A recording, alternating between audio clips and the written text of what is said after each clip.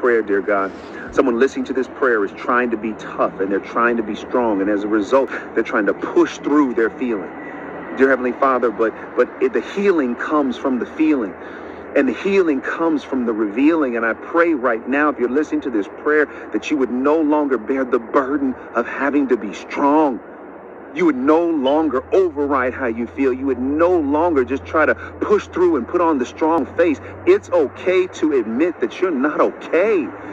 If you're listening to this prayer, it's okay to have moments of frustration and anger. It's okay to sometimes even be in doubt. It's okay.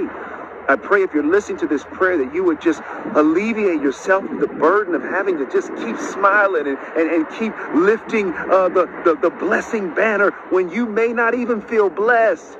I pray that if you're listening to this prayer, you would be okay with being transparent. Your transformation will come from your transparency. I pray if you're listening to this prayer, in order for God, the doctor, Jesus, the doctor, to heal you, you got to come into the emergency room acknowledging what is hurt. And I pray right now, if you're hurting right now, I pray that God, that you would send the help to the hurting right now.